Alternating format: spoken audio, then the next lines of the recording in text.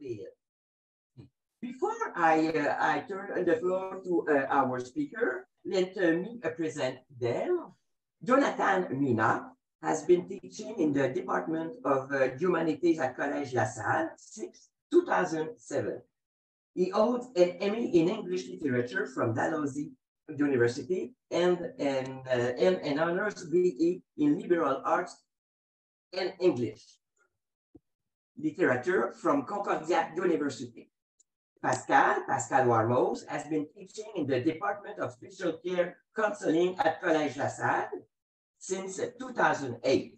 She holds an MA certificate in education from the University of Sherbrooke and a BA specialization in psychology.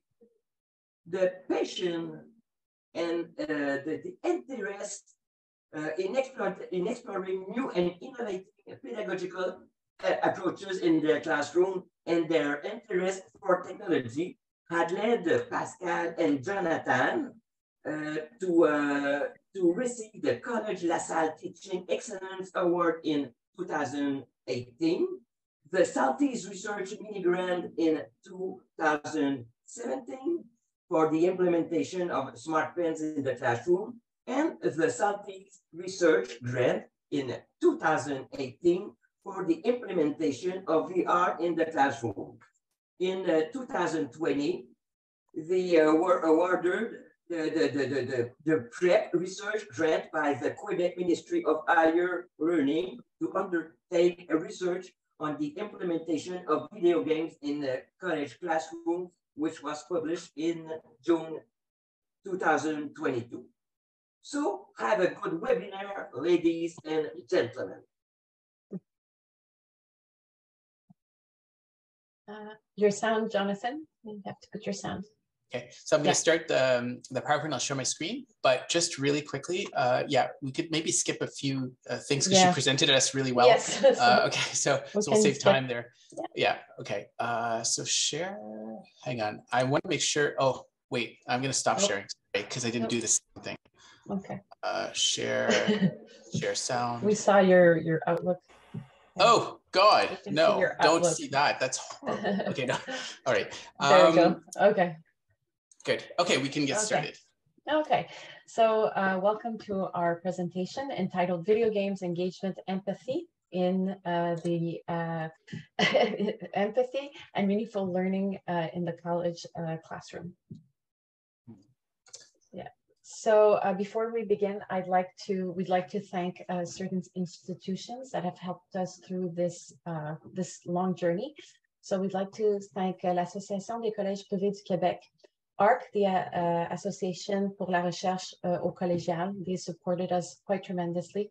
The Centre de Documentation Collégiale, le Ministère de l'Éducation, Ministère de l'Enseignement Supérieur, the AQPC for permitting us to do this nice presentation. And most importantly, our home, our institution, Collège La Salle. Okay. So just the content of this presentation, what we will be covering will be, well, we're going to skip the welcoming presentations. It was done very nicely by Nicole, but we will talk about what motivated us to use video games in the classroom. Afterwards, we will present our research project, what we did exactly. And then at number four, we will discuss the guide for teachers that we created, because oftentimes we went and we did these presentations and teachers often said, this is really nice that you're implementing video games and all that, but how do we as teachers do this if we don't know nothing about it, right? So we created a guide for teachers. So we'll be looking at that towards the end. Okay. Yeah. No need. Yeah, no need to do that. Yeah, it's all there. Okay. Okay. Context. All right. So yeah. So why did we embark on this project in this research in the first place? We've been sort of looking at this from 2012, but initially the goal of all our sort of interest in this was really on the top of my mind was the retention rate in students or in CEGEP, in student CEGEP students, basically. The retention rate, so a lot of people would drop out and they wouldn't complete their studies. In fact, you know, since 2008, only 63% at that time would actually graduate and finish their programs. And when you actually divide it into like the two genders, male and female, you have male students who are only graduating at 56% and 67% of female students. So this is quite low. And it's so preoccupying for the Ministry of Education that Daniel McCann, a few years ago, well, I guess 2 years ago now, set a goal, an actual objective, a primary objective for the Ministry of Education to increase the rate to at least 64 to 68%. Now, retention rate is an issue, obviously, at the ministerial level, but it's also an issue for me and Pascal as a teacher, or teachers, because we want to sort of find a way to make students engaged with the material. Like, we want them to get them to enjoy their experience so that they're just more likely to stay, you know, in their program and actually complete it, right? So we want to create some motivation there, some engagement there. Another preoccupying issue that really inspired us was the growing popularity of video games. It's really outstanding, the number of people that play in Canada. In fact, according to the Entertainment Software Association of Canada, we have 23 million players in Canada. That's 61% of the Canadian population. And when you look at the age group from 6 to 17, that's 89% of Canadian teens and kids that play video games. So there's a very good chance that our students in our classrooms are playing video games, even the older students.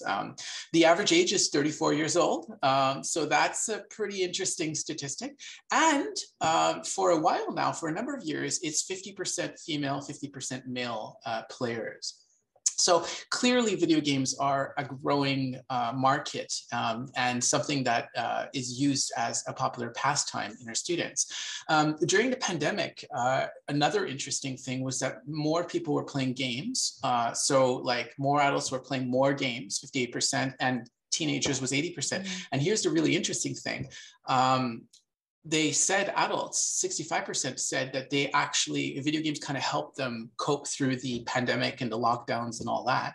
And when you look at teens, 78% said that. So there's something really good in this, you know, form of entertainment. It helped them psychologically, get them some support, right? So if you want to know the type of games, the report is online, but here are the type of games that they were playing. But essentially, this kind of gave us the idea that, you know, okay, you know, so we got these video games. Can we integrate these video games in our CEGEP courses and use them as tools, kind of like movies or textbooks in the same way? So we're not looking at like, you know, giving the video game and disappearing from the class. We're really looking at video games as a support tool, as a way, just another material, an assistant that helps us engage our students and make them learn certain concepts. And so in order to explore this, you know, we said, okay, we're going to go and do this, but we have to absolutely look at what the research says. So we have to do a literature review. And when we did our literature review, here's what we found. So the key findings that we found was that there was a general positive correlation between learning and the usage of video games when we're looking at serious games. Serious games, video games, they create feelings or perceptions of learning, engagement, immersion, challenge in students, okay? Which this opens up learning opportunities in students. So that's a good thing.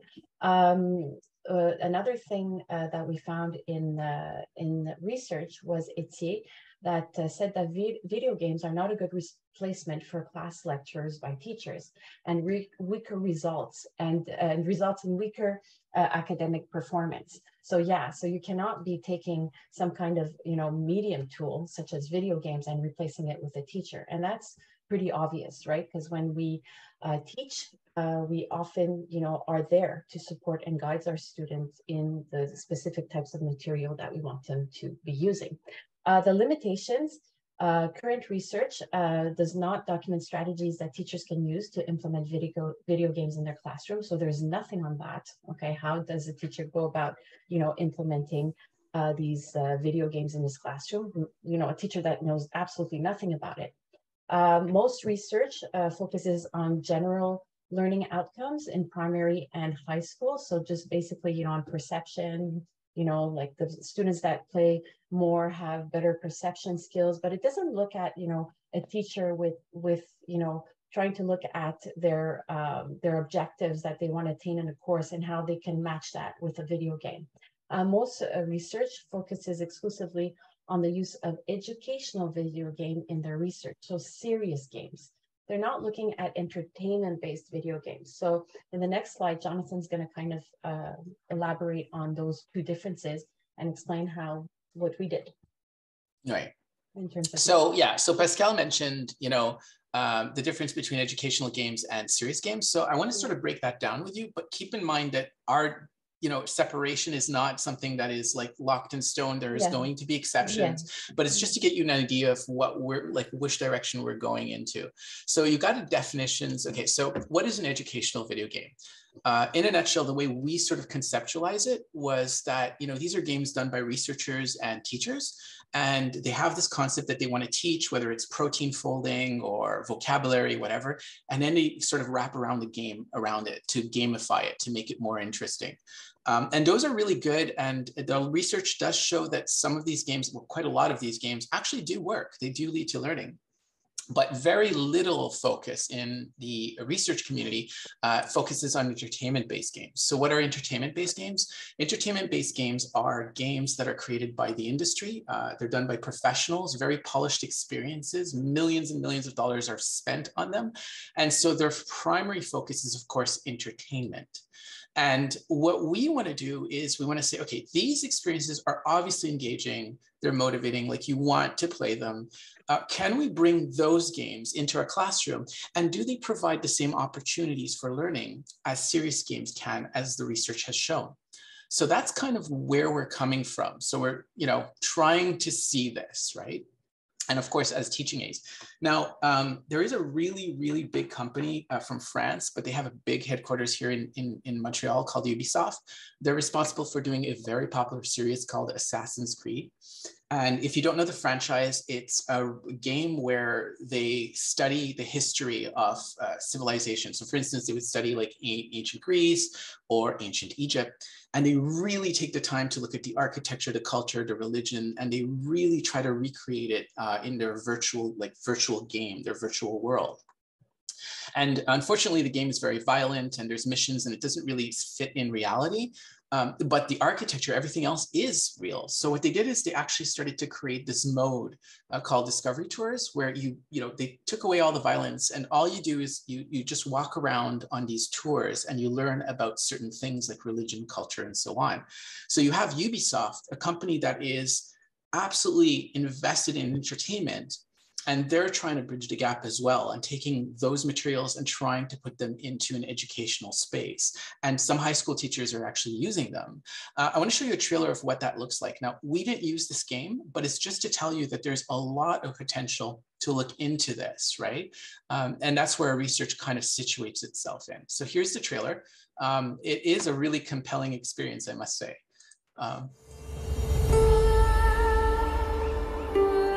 To create a Discovery Tour in ancient Greece was a no-brainer for us. It's a crossing between the worlds of museums, the world of archaeology, and the world of video game. Discovery Tour's immersion and being in the game world itself is just a very unique experience that you can't get through other mediums. The whole world is open to you.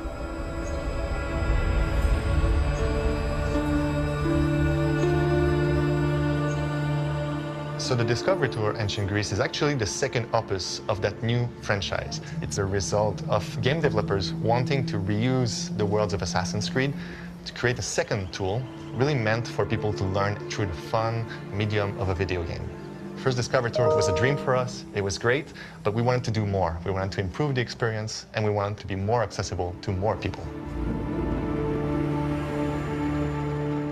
So we have 5 different teams that really will help you to understand the time period of antiquity, like famous cities, daily life, battles and wars, politics and philosophy, and also art, religion, and myths.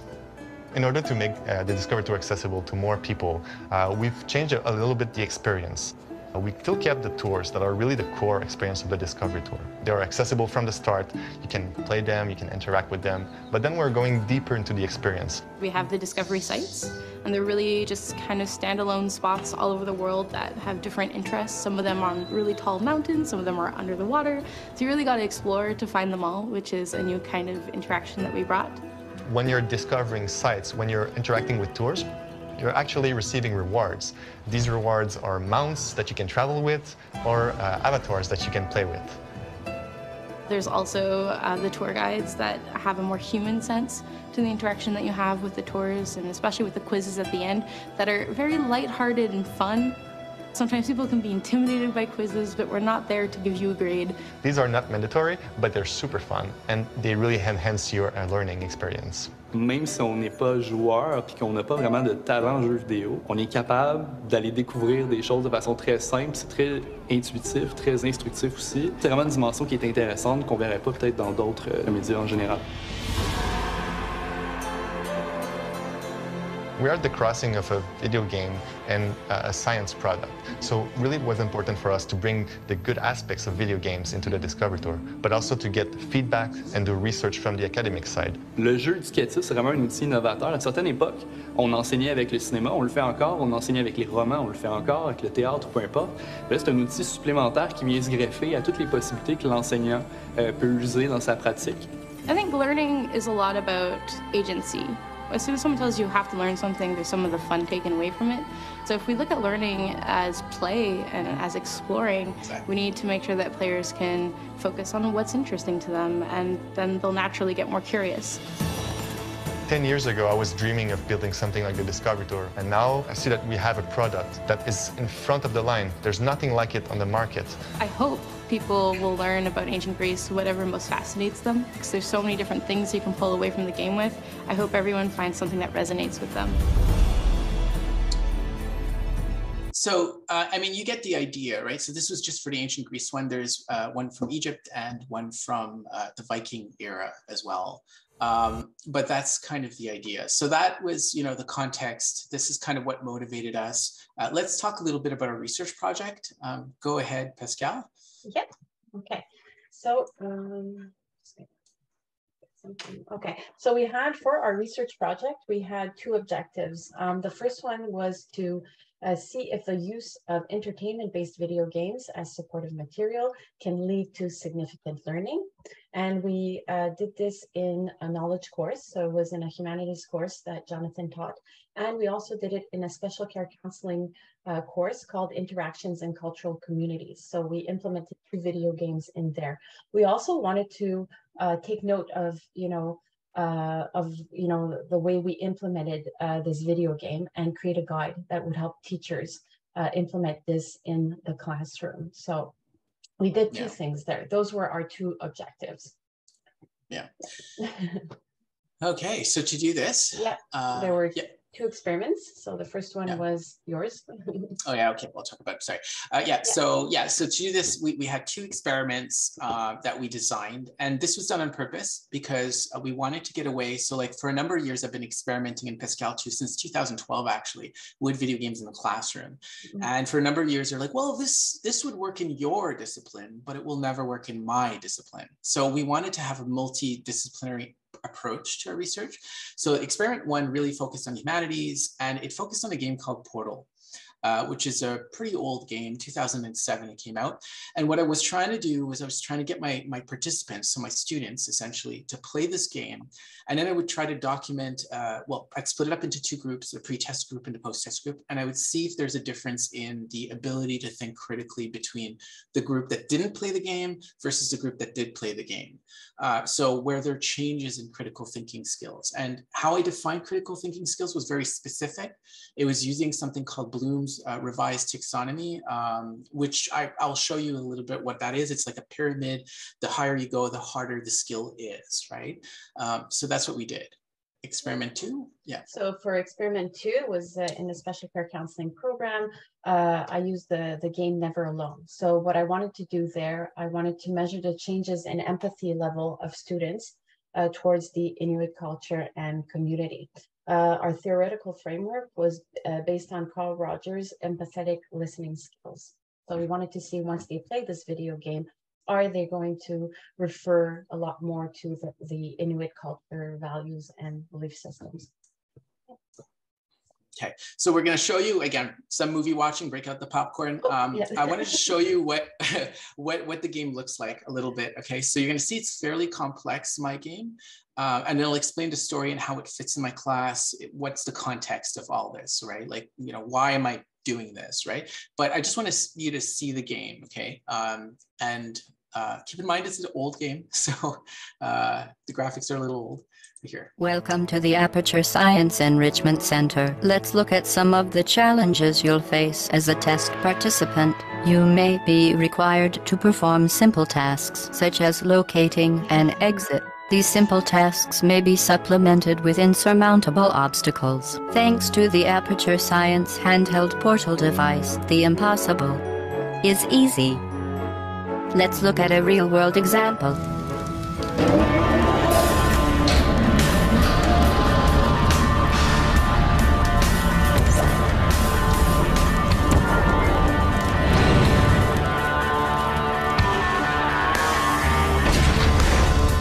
Certain objects may be vital to your success. If at first you don't succeed, you fail, and the test will be terminated. Wensta, remember our motto, there's a hole in the sky through which things can fly.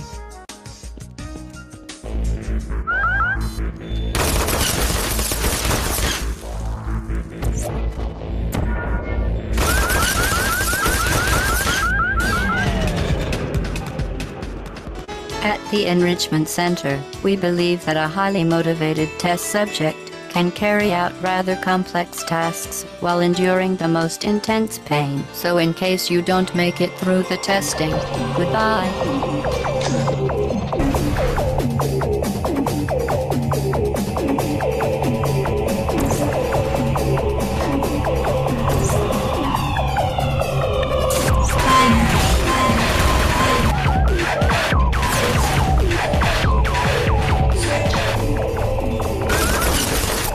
This next test is impossible.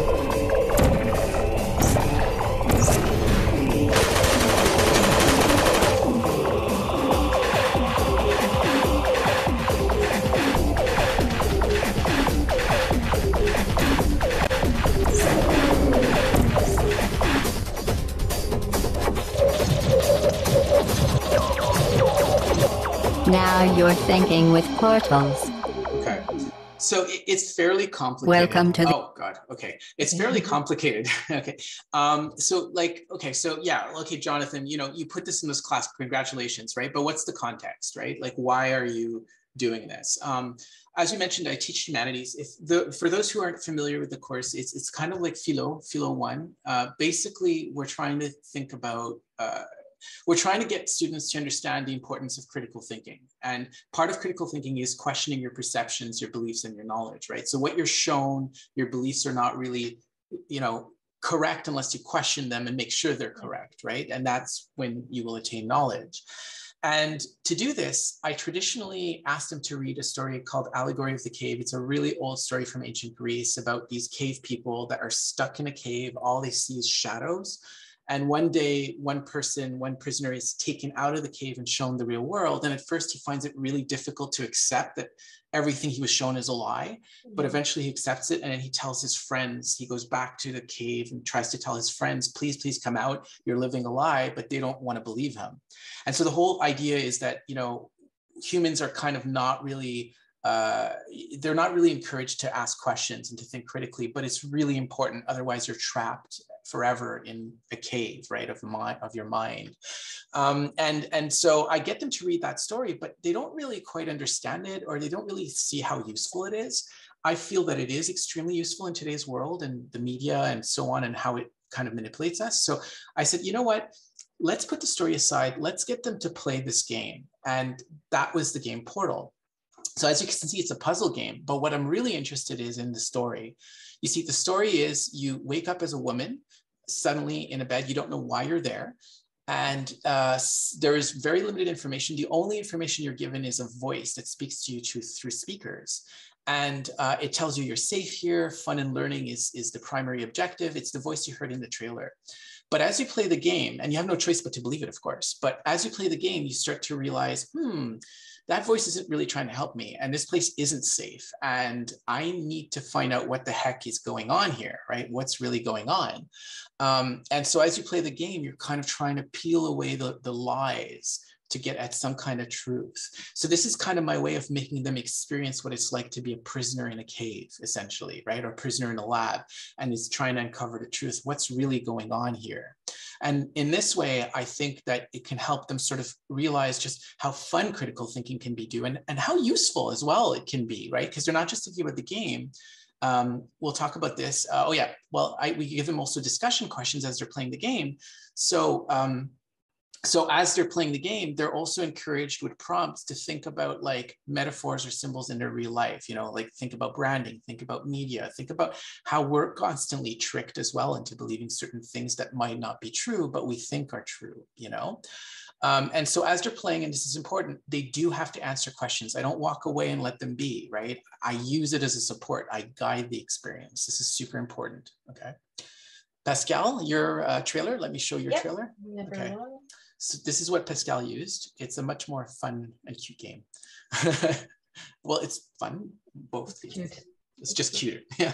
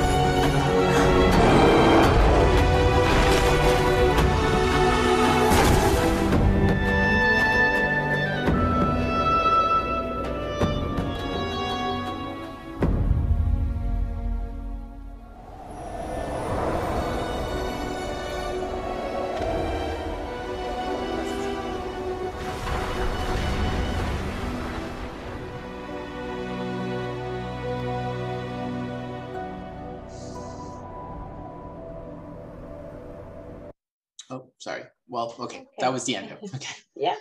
So for my course, the learning objective was for them to understand the characteristics of people coming from the Inuit community and to be more empathetic towards them. So we do explore different communities, and this one was one of them that I struggled the most with, since I didn't come from that community itself. So coming from a colonization background, I found it difficult to teach this content to my students. So the Never Alone was a really excellent game to implement in this classroom, because the player comes to play the character Nuna, okay, who is 7 years old, and she goes on an adventure to find the source of the blizzard so she can save her community. So, there's a big blizzard.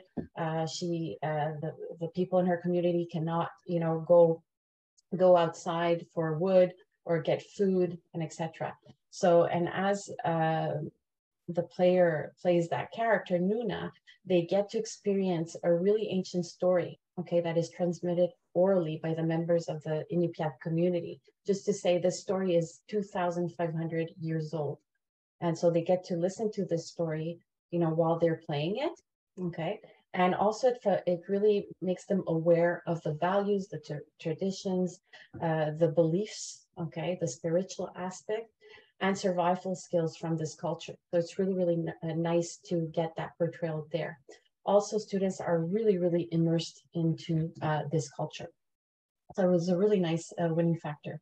Also, as the student played the game, they answered questions that focused on what I wanted them to learn. So I didn't just, throw them in there and told them, play the video game and just take what you want. I had specific questions that were geared towards my learning objectives. And we discussed them after. Yeah. So so our research, what we did exactly, Jonathan. So So we're going to give you a little bit of details. We're not going to dwell too much on this. That's that's going to be for like EXFA and stuff that's more science based. But we do need to talk to you about what this, a little bit of the methodology here. So what we did is we had 35 participants in pre-test post-test group. So the pre-test group did not play the game and they answered a questionnaire, and the post-test group answered actually 2 questionnaires, one that was very same with the pre-test, but the other one was just for them because it's really just about the video game. And so we had 2 questionnaires. Psychometric questionnaire was trying to measure their experience playing the game, how they felt, were they engaged, immersed, did they feel that they were learning, were they challenged, and so on. It actually looked like this on the top right here, the top screen. So learning 1 and so on. Now this is important. It was taken from a research on serious games, and what that research said was that games that had these things actually allowed for opportunities to learn. They led to learning to a certain extent. So it was important that we use this test because we wanted to verify that Portal actually was a good game, right, for us to use. We needed some science to back it up. And so that was really important. It was only for the post-test group because they're the only ones who played the game. The discussion questions questionnaire was actually done by both groups. And this is where we would compare. This is where we're looking at, okay, if they are potentially learning something, what are they learning, right? And so because I wanted to measure critical thinking, what I did was I actually developed a series of 7 questions. Each question would measure one aspect of Bloom's taxonomy. So remember, understand, apply, analyze, and so on. And then if the pretest group answered really well, questions 1, 2, 3, but the post-test group did not answer 3 very well, then there's a difference and we need to explore that, right? So I would compare the pretest group and the post-test group. If a post-test group answered 4A much better than the pretest group, that means that they can use apply and analyze better than the pretest group. So obviously there was some kind of impact in terms of the experience of playing the game, being guided by my questions in the class, right? And all that kind of had an impact on the critical thinking skills, okay? Pascal, so that's what we did. Pascal, what did you do? Yeah, so what I did is I also used, like Jonathan, the psychometric questionnaire that was rated in the post-test. We wanted to see if students had the feeling that they were learning, okay, that they were engaged, okay? So we wanted to look at that. So Jonathan, I think you already shared this questionnaire. We also, and for my group, what we also did is we also looked at, we gave an interpersonal reactivity index. And here what it does is it's a really known questionnaire in the domain of psychology. And what it does is it rates the rate of the levels of empathy. So we gave this questionnaire to the pre-test, the ones that hadn't played the video game. And we also gave it to this questionnaire to the post-test, the ones that had played the video game. And there are different categories that they rate in terms of empathy. So we looked at that. And also we also gave a questionnaire, a lived experience questionnaire in the pre-test and the post-test. And we wanted to see if participants would be using more active listening skills, okay, and apply empathy. So basically what we did is we created a lived experience questionnaire. So it's the story of this 14-year-old girl called Alicia, and she's coming from the Inupiaq community, and she's just arrived in Montreal, and she's just started high school. So it's her first day at a high school. And you have the SEC that decides to meet with her for the first time. And now our instructions to the students was for them to create a scenario. So we told them, create a full script, okay, that, describes how this interaction would be. Use your helping relationship skills. So use your reflection skills, reformulation, door openers, etc. And tell us how this interaction would be. Okay, so we gave it to the pre-test, the ones that hadn't played the video game, and the post-test, the ones that had played the video game. We wanted to see if they would make more references to the Inupiaq community once they had played the video game, because this would demonstrate more empathy and perspective taking. So not to go into too much details, just the treatment and analysis we used for our questionnaires. We used the methodologies. We used the software RStudio, and we also used for the qualitative data software QDA Mariner 6 for those that are interested. I know sometimes there's some viewers that want to know what we did exactly. Yeah, and there you go. So what are the results, Jonathan? Yeah, so let's talk about the results, because we do want time for the guide. I think the guide is really gonna, hopefully it's gonna help you guys. We really worked so hard on the guide. But what are the results? So really quickly, without going into, again, details, we keep mentioning that, but what the psychometric test showed was that, yes, Portal did have the elements that is consistent with this, with the research on serious games, and that it does offer learning opportunities. So it had correlations, strong and moderate correlations, with a few dimensions that were super important to lead to learning. And it's super consistent with Hamari and Al's research, which looked at serious games. In terms of the discussion questionnaire, this was really interesting. We hypothesized that there wouldn't be much of a difference between the first kind of few questions between the pretest and the post-test.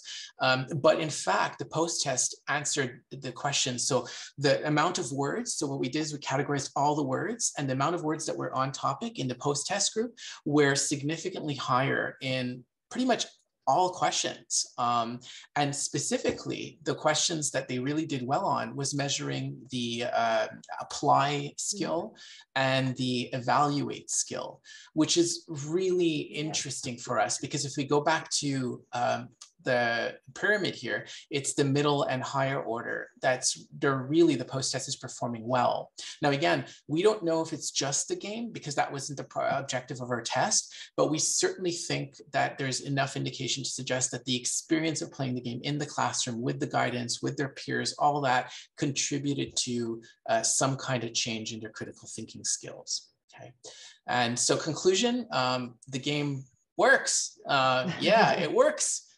So there are it increases critical thinking. Yeah, there's indicators. There's indicators, right? So that's it. Go for it. Oh, okay. So for the results of Never Alone for Experimentation 2, you can advance the PowerPoint.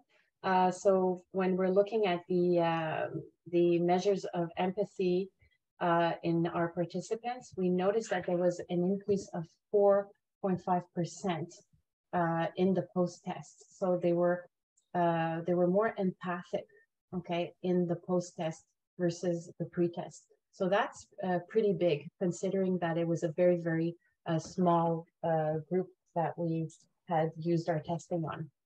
Also, as Jonathan showed his, in terms of the psychometric test, we saw that there were very strong correlations and moderate ones. So students did have the perceptions and the feeling that they were very much engaged in learning and were challenged and immersed.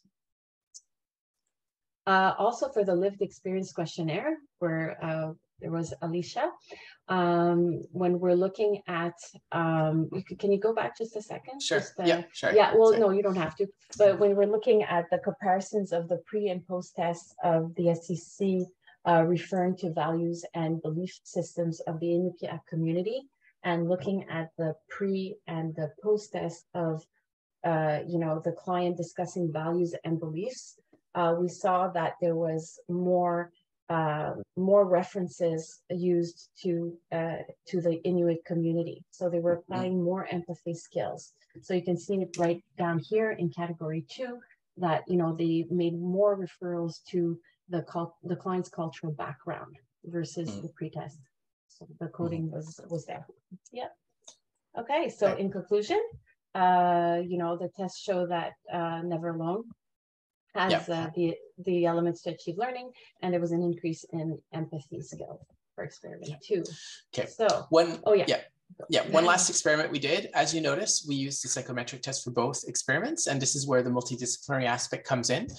We wanted to actually find a way to see if we can compare the two groups. So we did it. We asked a methodologist to do it. Yes, they were comparable. So we matched them up, and we wanted to see if the experience of playing games, regardless of the different games, the different classes, was it similar? And we found that there were strong or high correlations with almost every single dimension when we matched the groups together. So their experience resembled each other quite a bit, regardless of the difference in game, different discipline, and so on. So this kind of gives a little bit of an argument that says, well, you know, certain video games work only for certain disciplines. That might not be true. That might not actually be true. So what are the conclusions? So the conclusions is that it creates similar feelings of learning in both video games do that. The other thing is that despite that there are very different video games that are used in different disciplines, there's still, you know, learning that's occurring. So even though it's very different, you still have that learning experience going on. There's an increase in empathy and an increase in critical thinking. So in each experimentations, you could see there's indicators there. There's something going on there. Okay. Yeah. Okay. And just for one comment from a student, because I think it's always important to get the students' perspective on this. So for the game Never Alone, one of them said, the game is interesting, especially the small documentaries. They help us focus on the more important ideas in the game. What I liked most is that I was completely immersed in the game. In terms of the values, we learn a lot. Cooperation and perseverance from the little girl is important. I never imagined that I could learn about another culture and its values through a video game. Okay. So it's really nice. And I think that just to finish off this one, you know, the spiritual part of their beliefs is often hard to explain concretely. The video games offers another way to explain these ideas. Reading text is too long and complex. A video game allows you to learn about the First Nations in a new way that is fair or just to them, because it's not coming from them. It's their story, right? It's not ours. So that's really nice. Okay. Yeah. Guide. Okay. Oh, limitations. Yeah, just very quickly, limitations, because we do want to get to the guide, and it's 46, but keep in mind that this was exploratory research, so it's not definitive. It's just that there was so little out there that looked at entertainment-based games in CEGEP system, in college systems. It was just like, there was almost nothing. So what we could have done was maybe, and we would love to do in the future, is to look at different programs and different disciplines, so expand things and see if like other disciplines can use it in positive ways. We would have liked to look at the potential risks. We have to keep in mind that video games are also, they have other issues. They promote certain values that we might not consider are healthy, like addiction, you know, other things like violence and so on. And we never really looked into that, although there is a lot of literature about it. So we could maybe look at that. And the other one is we would like to explore different kinds of games as well, right? Serious games, there's serious games and entertainment games, but there's so many different other kind of games out there as well, right? Strategy games, So that's the idea. Yeah. All right, so that's the research. We had like 10 minutes to do the guide. Okay. Guide. Just quickly to tell you, we have prepared, so in our report, so on prep, you can find it online. We can post a link, but in our report chapter, I believe it's 4.3, we created a guide. And so we're going to provide that guide for you, just the chapter, not the whole report, that you can access. And everything we talk about is literally explained in there. It's 7 pages long, but there's a good questionnaire we created to help teachers kind of decide if games are, the game they choose is the right one, okay? So if we go through this quickly, don't worry, you've got the guide, and we can also be available for questions. All right, go on. So pedagogical recommendations when you want to implement a video game in your classroom. It's very important to concentrate on precise learning objectives.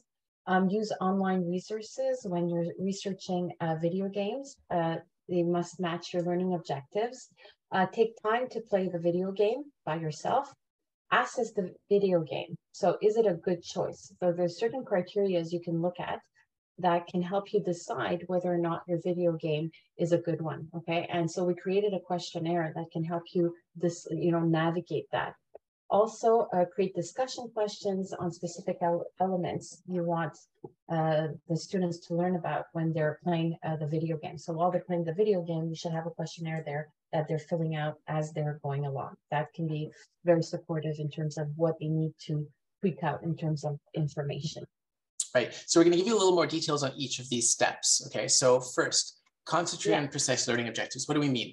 I'll just give you a very quick example of what I did and what Pascal did, and you'll understand what this means, right? So I had an objective. My objective was I want them to appreciate the idea of critical thinking, questioning your perceptions, questioning your beliefs so that you attain knowledge, okay? I wanted them to understand allegory of the cave. That was a real goal of mine. And I said, well, they're not understanding it. So what do I want them to do? I want them to actually experience what it's like to be lied to all your life and then shown the truth. I want them to go through that process. Portal was a really good idea. And so, you know, I found that game just by chance. I was playing it on my own and I was like, there's a lot of themes there. This is really interesting. And so I matched it, but I had a very clear goal in mind. In Pascal's case, what did you have? Yeah, in my case for the game Never Alone, I wanted my my students to, you know, understand a culture, its values, its belief systems, its traditions, and etc. And I wanted to take into consideration that, you know, I wasn't probably the best person to explain all of this since I didn't come from that culture. And when I fell on the game Never Alone, I said, oh, wow, this is, you know, their creation. This is their story. So I think this is going to bring it home and it's going to help them, you know, understand really what's going on there and you know, understand their context. So, yeah. So also online resources. So that's the second step. So what are online resources? Yeah, so you can, one online resource that we find really, really interesting is commonsensemedia.com. It's really interesting because what it does is it helps you select your game that you're looking for. So you can really, you know, check off, you know, the sections that really interest you. So if you want your game to be educational, you can click on it. If you want it to be on science, on art, on, you know, whatever you find interesting, on thinking and reasoning, well, you click all that and then it'll, you know, show you all the video games that exist. Now, one added factor that it has here is that it gives a review. So parents review it and teachers review it. They review the video game and they tell you what its benefits are and what's its limits. It also tells you in terms of, you know, is there too much violence in this video game? Is the language proper? You know, are there good role models? You know, and etc. So it's really, really nice way to assess and see if that is a good video game or not. Okay. Yeah, sorry, go on. Also, you have the online resources as well. So those, you know, where you can buy your video games. So you got platforms and stores. So there are many of them, but one example that we put here was Steam, that is very, very well known. And what you do is you can type in your search, your word search, and it will bring you a list of games. Or there's a category and you just check, you know, the categories that you think would be most pertinent for your class. And then it comes up with a list of video games. And what's nice about it is they have a little trailer showing you, you know, how it's played. Yeah. Next. Okay. There's also online resources. So another thing that I do is I actually read a lot of sites that cover video games and video game culture in a nutshell. And it's really interesting because it's not just reviews. Like if you go to Kotaku or Game Informer, these sites, sometimes they come with like some kind of article about a game and what it says about our community or a certain topic. So like, for instance, Tell Me Why, I never really noticed this, but this was an adventure game where you choose, like you play a character in the life of a village and you're negotiating relationships and so on. And, you know, it has to do with gender and sexuality. And I thought that was really interesting. So if I were to teach a gender and sexuality course, that might be a really interesting game to take a look at. Now, I never heard of it prior to reading this article. So, you know, you gotta sort of immerse yourself a little bit more into what's going on. Okay, the next step is you play the video game yourself. Super important. Take notes. It's really important that you play the game because you need to experience it and you need to put yourself in the shoes of the students when you get them to play it. So you need to sort of understand what they're gonna notice, what they're gonna feel. And then you need to evaluate the 5 dimensions, okay? So we've outlined this in the guide. We're gonna go through them rather quickly, but most of the stuff is from Gentile. Oh, sorry. Yeah, Gental, do you want to take over, Pascal? Sorry. No, yeah, it's from Gental. Yeah. So let's just go into the amount of playtime. So when you're selecting your video game, it's important to see how long is the video game. So mine is about 6 hours to complete. Jonathan is around 2-3 hours. That's okay. It's pretty feasible. But if it's too long, then you might want to ask your students to take breaks, okay? Because it could be unhealthy and lead to, you know, potential addictions and etc. You know, look at the reward system. Okay, that's another thing. Okay, so if the reward systems are based on competence and skills, then that's a good thing. Okay, and go on. Yep. Yeah.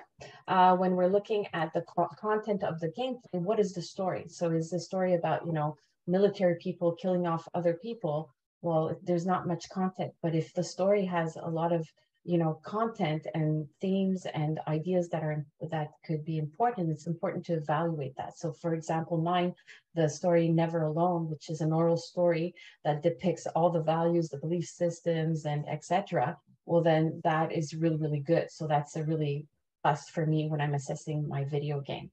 Yeah, and also, yeah, you can read it. You can read the rest. Go on. Yeah. Okay. Yeah. Okay, so game context. Yeah, so game context, how you play the game. So it's not the story itself, but it's like how you play it. So in Pascal's case, Never Alone, you know, there's a Fox character, a Nuna character. You can play the game alone and control both characters, or you can play it 2 players, where one would play the Fox, one would play Nuna, and then they would cooperate. Yeah. So the context upon which you're playing the game is really important. Even in my game, Portal, it's a 1-player game. I get them to go in groups, and I actually get them to sort of participate. So one would play, if they're struggling, the others would watch. They would say, oh, try this puzzle, try to solve it this way. Or they would say, I can't do this, can you try? So there's like a team element to it, even if it's a 1-player game. So you need to, as teachers, kind of think about how they're going to play the game and try to make it as collaborative as possible. It's probably a better option. Game structure. Oh boy, 2D and 3D games. As you can see, Pascal's game was a 2D, left, right, up, down. That's the way you can move. It's a lot simpler to control, but probably a tiny bit less immersive. 3D games is 360. It's a little bit harder to control, but very immersive. So if you're using a 3D game, keep in mind that some students might not be playing games. So you need to give some time for them to like acclimate. You might even have to show them how to play. So that would be interesting. And finally, game mechanics. What is the control? How are you going to control the game? Keyboard, mouse, control pads, good old Nintendo control pad. My gosh, we're old. Or a touchpad. So that's the idea, okay? In order for you to evaluate this, we created it's in your guide, but it's like a questionnaire. So as you're playing the game, we literally cover the 5 dimensions ourselves and ask you to just think about this. So you can take a look at that. And finally, the last thing is discussion questions. Super important. We can't emphasize this enough. You really need to develop discussion questions. So you force them to experience the game the way you want them to. You're kind of like the guide. Yeah, you force them to pay attention so that they don't play it too fast and try to just finish it without thinking. Okay, so create discussion questions. We can give you samples of our discussion questions for Portal, for instance, just to show you what we did. And that's it. I mean, Q&A. I just wanted to show you very briefly what it looked like in the classroom. If we can actually show it to you, it's 15 seconds. But like I asked students to just purchase the game. I gave them instructions. I walked them through it. I took an hour to explain it. And then I said, come bring your laptops the next class. And they brought their laptops. And I actually brought my own computers as well and allowed them to play on my own computers as well. So I did some setup in the class. It wasn't too complicated. But here's what it looked like.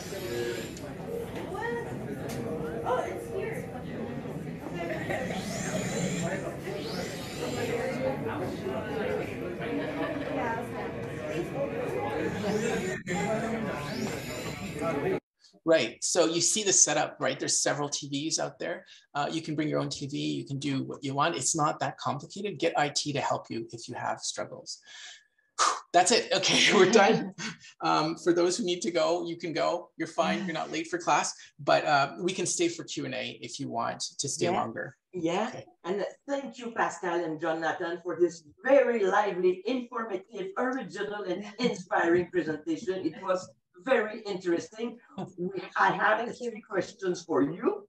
Okay. First, Andrea, hi, thank you for your great presentation. I think you answered that, but I want to be sure. Did you use the games as homework or students played in class? Okay, so we used it for students, they actually played in class. In my situation, the game was a little longer, so they played 2 hours in class. If they didn't get to the point where I wanted them to get, I would say continue it at home because they've purchased the game. If they don't have a means, then I would actually invite them to my office hours and they would play on my system, like my laptop. It was fine, you know, until they get to a point where I wanted them to get. In Pascal's case, go ahead. They only played in class. So they played in class and I didn't have them play the full video game. Like I think in 2-3 episodes, the third one, they got the idea of what I was trying to reach as an objective, but they could finish it if they wanted to at home. But we did it in, yeah. A question from Raphael Thibault. Is there a research group we can join so we can help participate in this research in the future? I'm looking forward in my network in college teaching. Do you know of any active groups of people talking about this subject? Yes, I do.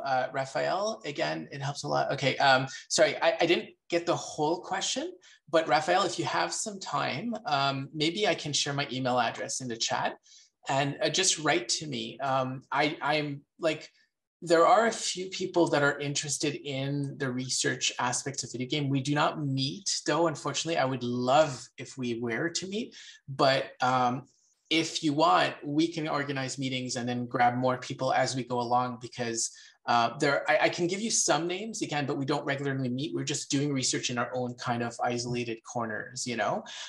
So just write to me. I think you have my email, Nicole, right? Pardon me? Nicole, you have my email? Yes. Can you give it to Raphael? Yeah, okay. So give it to Raphael and anyone else who wants it. And just contact me. It's a great question. Yes. I'll type it in the chat. How about that? Okay. Yeah. But I can tell it to Raphael. Okay. All right. Okay. Thank you. Other question from Karine Albert-Landry.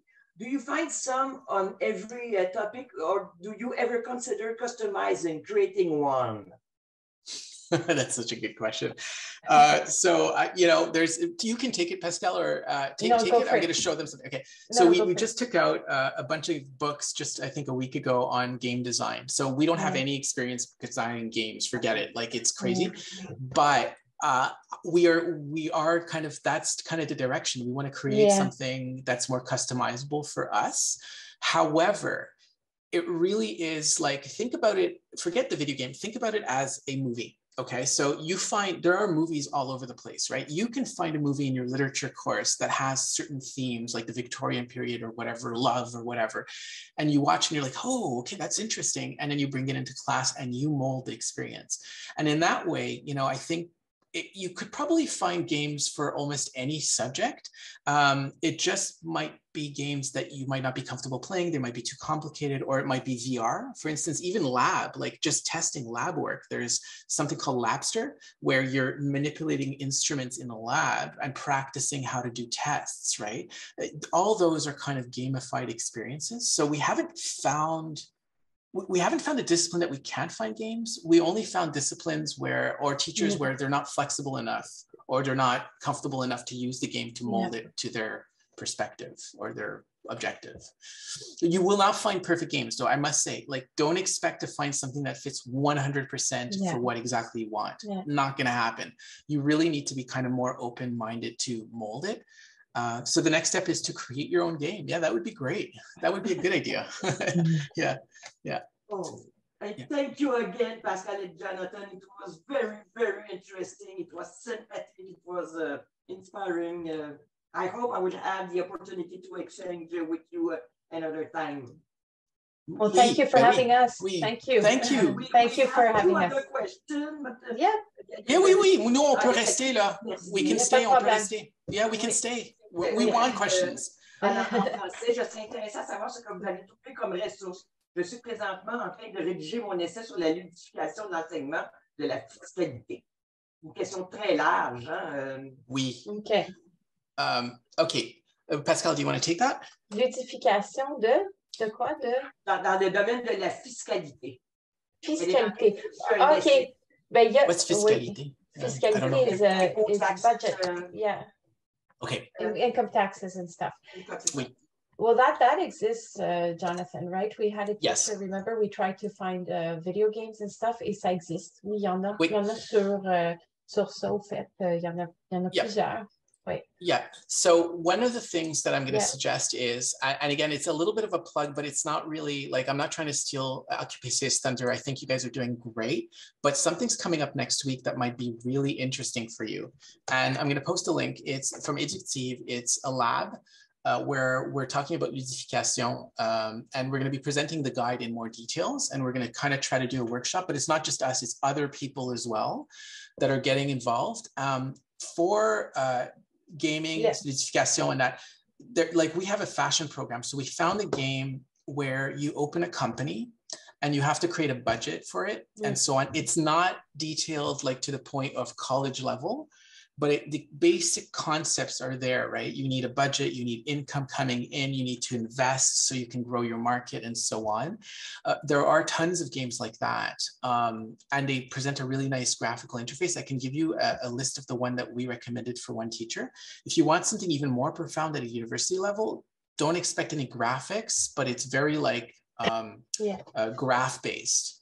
And that could be really interesting as well. So but, it would be interesting that ce serait intéressant que vous veniez à cette présentation déductive parce que c'est vraiment tous des enseignants qui vont se réunir puis ils vont essayer de discuter puis de voir quel jeu vidéo serait pertinent pour leur cours. Puis il va y avoir une grande discussion sur ça. Quel objectif pédagogique ils veulent atteindre en relation avec un